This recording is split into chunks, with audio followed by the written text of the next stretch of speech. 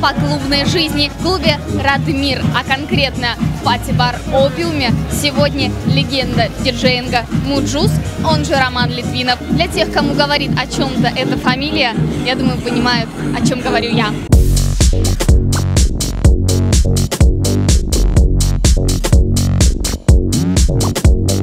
Сегодня за пультом Роман Литвинов из Москвы, Mujuice. Очень толковый музыкант, играет лайвом. Заслужил такое признание у молодежи, что даже его пригласили играть на Boiler Room. Но это очень культово, это очень круто.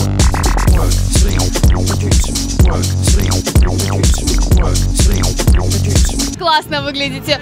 Вам надо на мисс Харьков, вы знаете? Я первая вице-мисс Харьков и королева Харькова 2014 года. Какие дальнейшие планы в конкурсах красоты? В этом году я буду представлять Харьков на всеукраинском конкурсе красоты «Королева Украины» 2015 года.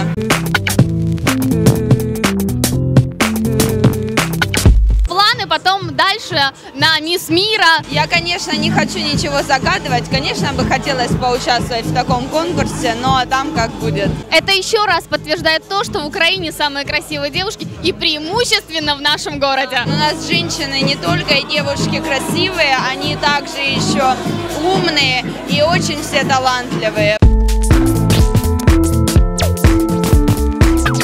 Сегодня Mujuice за пультом в Опиуме. Для тебя что-то значит эта персона? Я его начал слушать в 11 классе своем. Это было очень много лет назад. Для меня это было здорово, честно.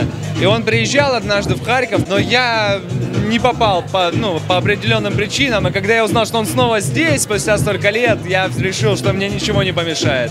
И поэтому я сегодня тут.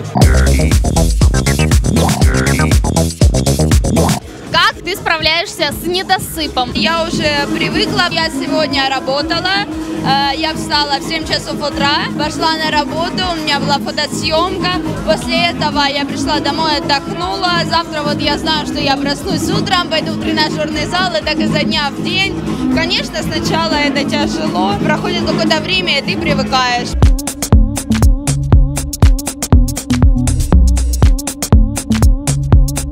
Когда приходите отдыхать, к вам часто подходят молодые люди, чтобы знакомиться? Довольно-таки да.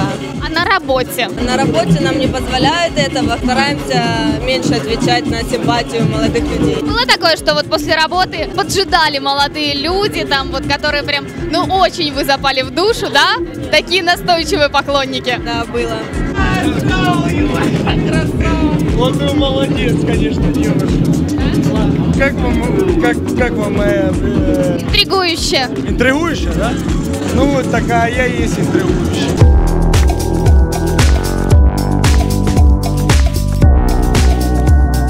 Для тебя музыка играет очень большое значение в жизни. Это же самый лучший релакс, это самый лучший мотиватор, это самое лучшее вообще, что придумали люди. Это ритм, это звуки. И сексом ты тоже занимаешься под музыку?